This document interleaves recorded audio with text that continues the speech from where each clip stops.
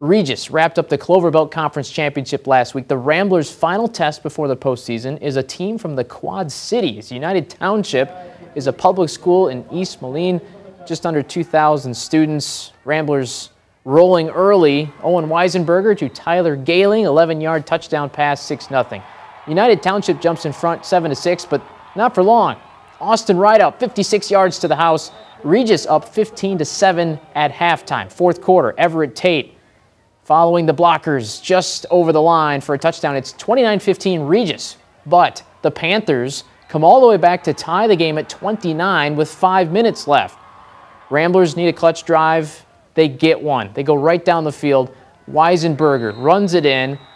Regis back in front, but still the Panthers score again. With just seconds left in the fourth quarter, both toes in, it's a touchdown. And United Township came 5 hours on the bus. They're going for 2 and the win here, but the Regis defense holds on the 2-point try. Ramblers stand tall to cap an undefeated regular season.